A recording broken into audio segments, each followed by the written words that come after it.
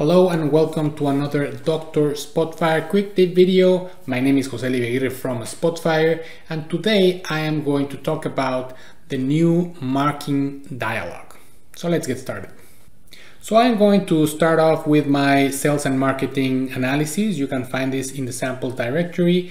And now we're going to look at the markings panel. This marking panels has a lot of information, useful information, so you can see all about your marking. Sometimes we get a lot of markings and it's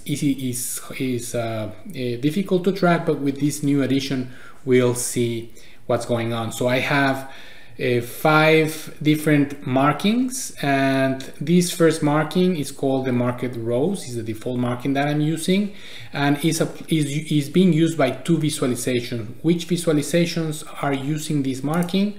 Okay, so it's the sales and performance tab, and I have 2 visualizations: the performance matrix, which is the topmost, this one over here, and then I have the map chart, which has one layer, which is the sales and marketing layer that shows the number of stores in the map.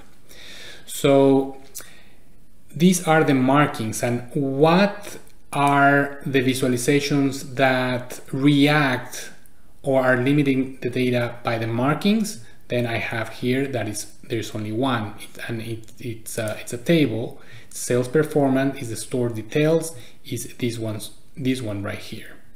So if I select something from this marking, you know how it works. This visualization is limiting the data by that marking that I selected, or vice versa by the map. Let me move this out of the way. Then I can select something on the map. Let me switch to selection, something on the map, and then it's going to limit it. So these 2 visualizations uses the same marking, and this table here is reacting to that marking in particular. Now let's see about this other marking. This other marking is being used by the store details, which is this one. I can select this one, but what happens if I mark these elements or these rows from that sales performance stores? It's also going to be reflected in the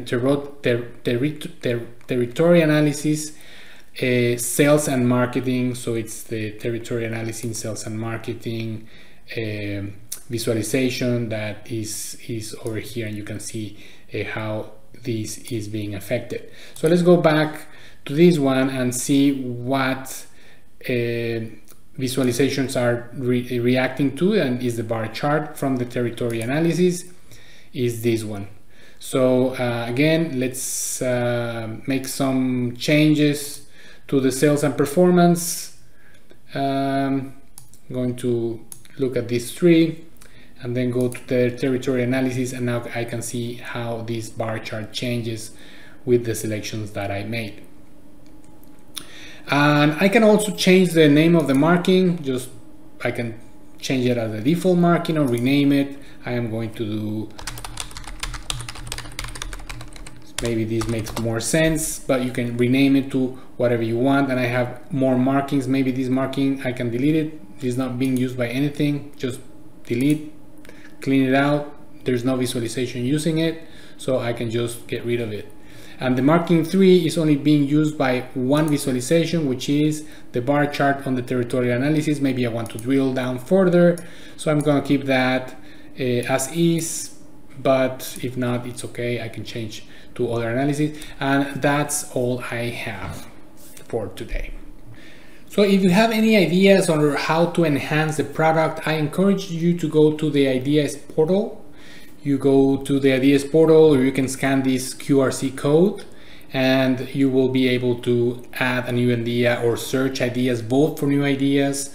You can suggest new Dr. Spotfire live sessions or quick tips that you want us to talk about, or some templates and examples, white papers. There's a new sections there where you can just submit. All these kind of ideas are welcome. Don't forget to like and subscribe, and see you next time.